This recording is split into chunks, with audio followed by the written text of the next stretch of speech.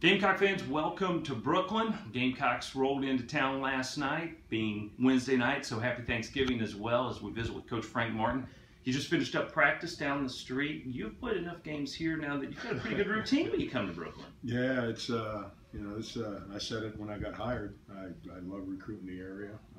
This is basketball mecca, for lack of better words, for all basketball historians. New York City basketball, it's strong. And then the obvious connection with, all the guys that played for the Gamecocks back in the day, with Coach McGuire and so forth. Just too many connections, too many natural connections for us not to bring our product up here as often as we can. We always seem to get great matchups when you come up here, and certainly no question about it this time. You've got the Syracuse Orange, Final Four team a year ago, legendary coach Jim Boeheim, and once again, they're in the top 20. Yeah, it's when I was approached before last season, I said absolutely. The opportunity to play a Jim Boeheim team is something that you can't turn down. Little did I know that they're going to be a Final Four team, and just it is what they are. It's it's Syracuse basketball. They're going to be good. They know it. Everyone knows it.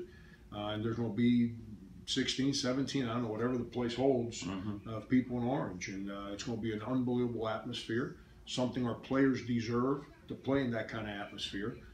Great platform, and an unbelievable opportunity and an unbelievable learning moment for our guys to prepare as we start getting into these other games where we do play on the road and conference play. What stands out the most about matching up with the Jim Boeheim team? Is it that zone defense you have to get ready for? Yeah, I mean, Derek, everyone talks about their zone, and their zone, the way it morphs, sometimes it looks like a 2-3, sometimes it looks like a 1-3-1, sometimes it looks like a 1-2-2. It just morphs to what you're trying to do, and they're unbelievable in adapting in the middle of the game to the way you're trying to attack them. But the most powerful part of their zone, 6'5", 6'7", 6'9", 7 feet, 6'10".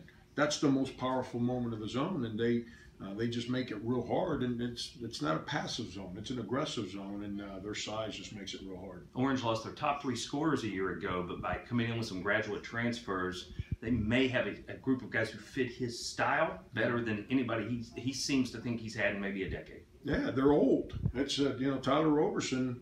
He's been around forever. I recruited him out of high school, and him and Chris Silva were actual teammates. And when Chris had just arrived in the country, but their guards are both fifth-year seniors. Tyler's been around forever. Coleman's been around forever. They're an old team. They know how to play. They've been through the ropes. And then this is where Boeheim's greatness, no one ever gives him the credit he deserves, is the way that he can adapt to the new players and how quickly those new players become positive players in how they play.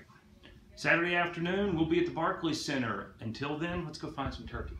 Let's eat. All right. Happy Thanksgiving, everybody.